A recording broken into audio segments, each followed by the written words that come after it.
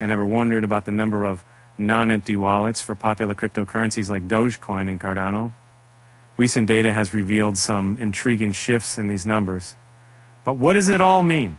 Let's dive in. Firstly, Dogecoin's total number of holders has been on a relatively flat trend recently. However, if we zoom out to a 3-month view, we see a growth of over 13% at the time of writing. The total number of Dogecoin holders stands at 6.62 million. On the other hand, Cardano's total number of holders has declined, although it too reflects a flat trend in the short term. However, unlike Dogecoin, there's no clear sign that this is not a less tire that features some of a slight increase over the past 3 months. The number of Cardano holders is currently around 4.7 million. And now, let's talk about price trends.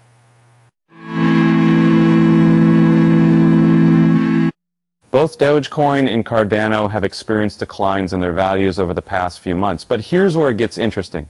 Has seen more positive price movements in the last 3 months than Cardano. Dogecoin's price has risen from the 0.08 cent range to the $0.1 range in the past 3 months.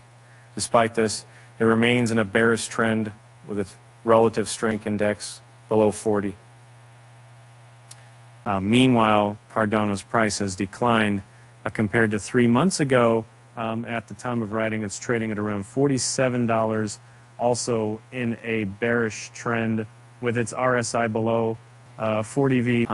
So what's the deal with these non-empty wallets? Well, the funding rate on co-lists for Cardano has recently shifted below zero, indicating that sellers now dominate the ADA trade.